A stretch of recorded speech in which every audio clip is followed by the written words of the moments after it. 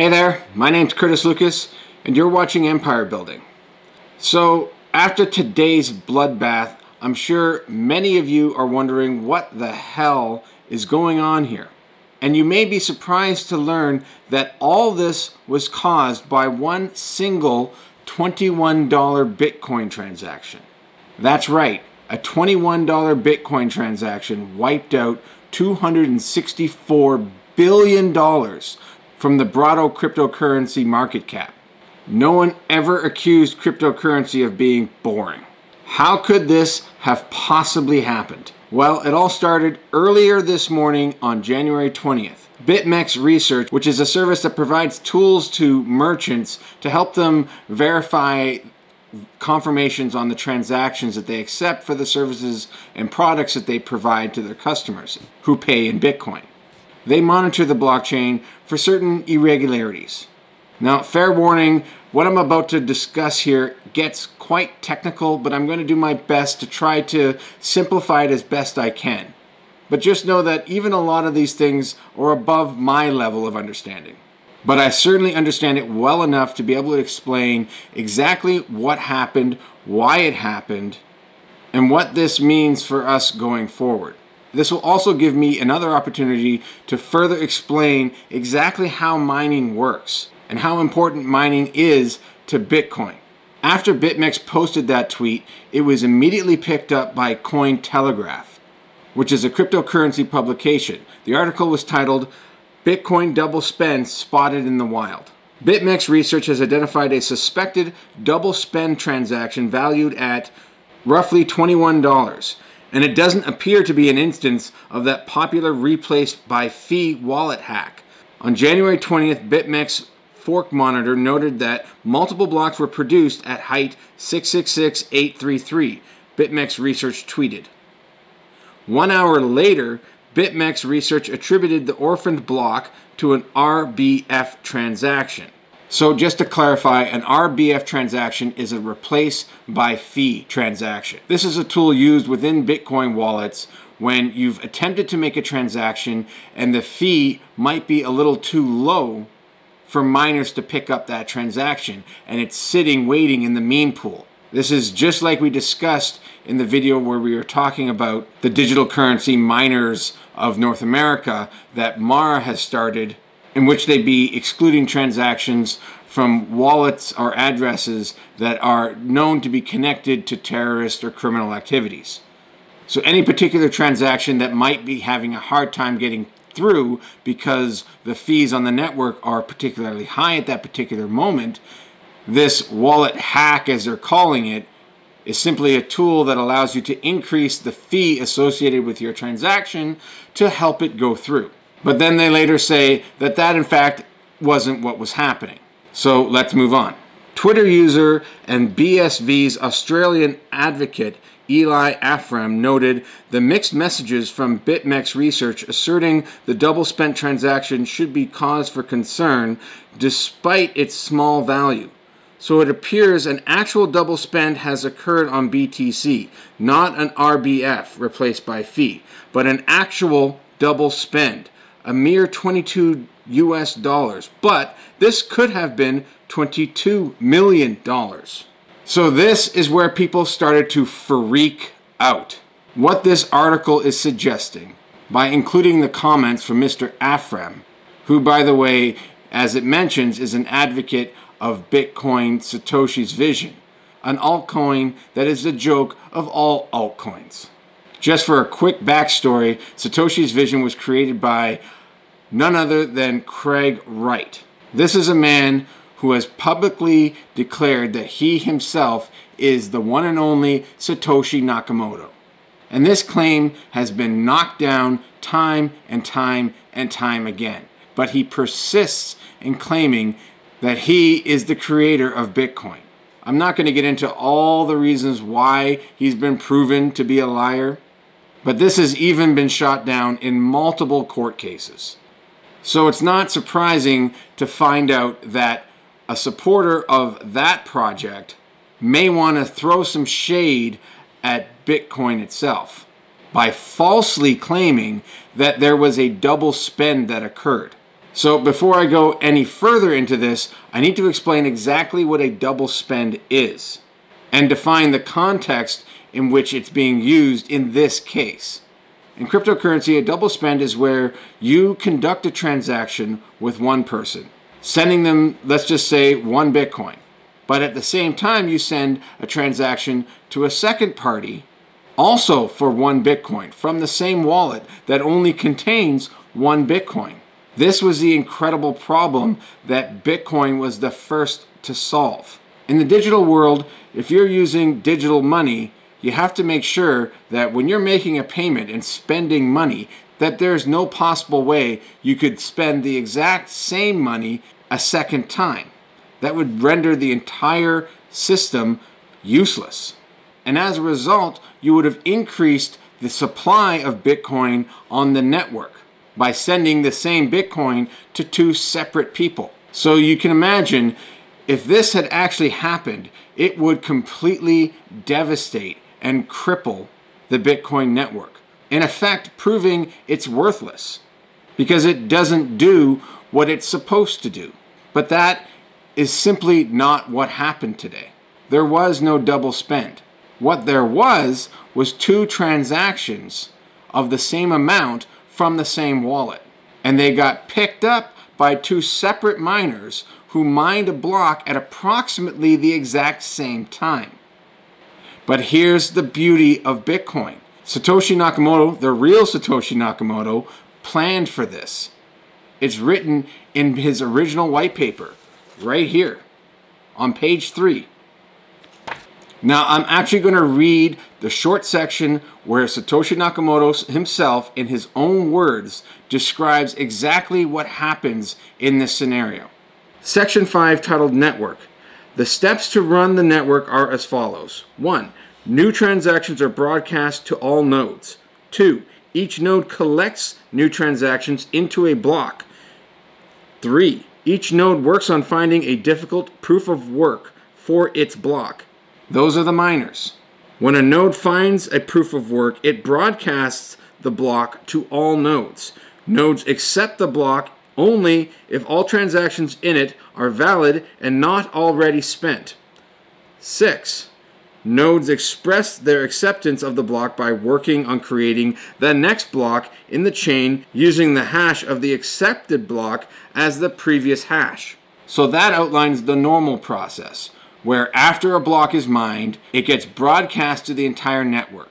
The network quickly verifies that that is correct and then works to begin on hashing or mining the next block using the previous block as what they call the parent block. But what happens if 2 miners successfully mine the block at approximately the same time and broadcast it out to the network simultaneously? How does the network know which block is the valid one? And that's what he gets into next. Nodes always consider the longest chain to be the correct one and will keep working on extending it. If 2 nodes broadcast different versions of the next block simultaneously, some nodes may receive one or the other first. In that case, they work on the first one they received, but save the other branch in case it becomes longer. The tie will be broken when the next proof of work is found and one branch becomes longer. The nodes that were working on the other branch will then switch to the longer one. And this is exactly what happened today. There was no double spend. There were 2 separate transactions of identical amounts sent from the same address, one with a higher fee than the other. One of the transactions happened to get picked up by one miner and included in the block that they successfully mined, and the other transaction was picked up by the other miner that included it in the block that it successfully mined. And each miner broadcasted their block to the nodes in their immediate network. And those blocks propagate throughout the network as each node receives it and broadcasts it out to the next branch. Sooner or later, every node will receive the message of both blocks. And then they do exactly as they were programmed to do, exactly as Satoshi Nakamoto anticipated. They simply accept the first block they received, and they used the hash from that block to begin working on the next block. But they save the second block that they received, just in case. And everyone in the network does this. They simply accept the first one they receive and immediately go to work on solving the next one. Once the next block is mined, and all transactions are included in that, whichever block formed the longer chain will become the valid block. And the transaction that was being held will be orphaned, meaning all the transactions that were contained in that block and were not already contained in the block that was eventually accepted will go back into the meme pool to be contained in yet another future block. Now I realize this does sound a little bit confusing. So it's very understandable how so many people today got it wrong. The funny thing is, what happened today isn't even that rare of an occurrence. It happens roughly every 2 weeks or so. And as you can see from Satoshi's white paper, it was very much predicted. But the failure that occurred today was not on the Bitcoin network. The failure that occurred today was a result of just bad reporting. I spent a great deal of time poring over article after article and all over Twitter trying to get to the bottom of exactly what went down and the sequence of events that led to this pointless crash. But the good news is, once I got to the bottom of it, I realized there's no fire here. There's not even any smoke. This was nothing more than a rumor of a complete and total nothing burger. As I've said many times before, I am a huge follower of Andreas Antonopoulos, and this man was hard at work today trying to educate people on Twitter. But unfortunately, his reach only goes so far. He even spent nearly an hour and a half on a live stream trying to explain everything that went down today and answer everyone's questions. And I did sit through the entire thing because I wanted to make sure that there wasn't anything that I was missing before I brought it to all of you. Unfortunately, this won't be the last time something like this occurs. There's a couple moments from Andreas Antonopoulos' live stream, which I will leave a link down to in the description, but I wanted to make sure I highlighted a couple of these. If you do end up watching the live stream in its entirety for yourself, you'll see that he wasn't exactly well prepared to do this live stream. He spent a lot of time digging for resources to explain what had gone on, and he was experiencing all kinds of technical difficulties. But all that considered, it's still well worth the listen to. But I'm going to draw your attention to this part. Welcome to this live stream about the incredible Illuminati whale plot to destroy Bitcoin by breaking the consensus algorithm and double spending all of the Bitcoin in one go. Okay, not really. None of that happened. None of that happened. So let's talk about what did happen, and I'm going to try and explain this in terms that everybody can understand. So let's start with the first question that is on everybody's mind. This was normal algorithm behavior, but what does that mean? Some of the headlines you may have seen say, a double spend happened on Bitcoin. All right? No, it didn't. A double spend did not happen on Bitcoin. And the reason a double spend did not happen on Bitcoin is because the Bitcoin consensus algorithm, its only purpose, its primary purpose is to coordinate in a decentralized fashion so as to ensure that double spend cannot happen. And finally, what happened today and whether that was in any way different? The simple answer is nothing happened today. Okay, something did happen today.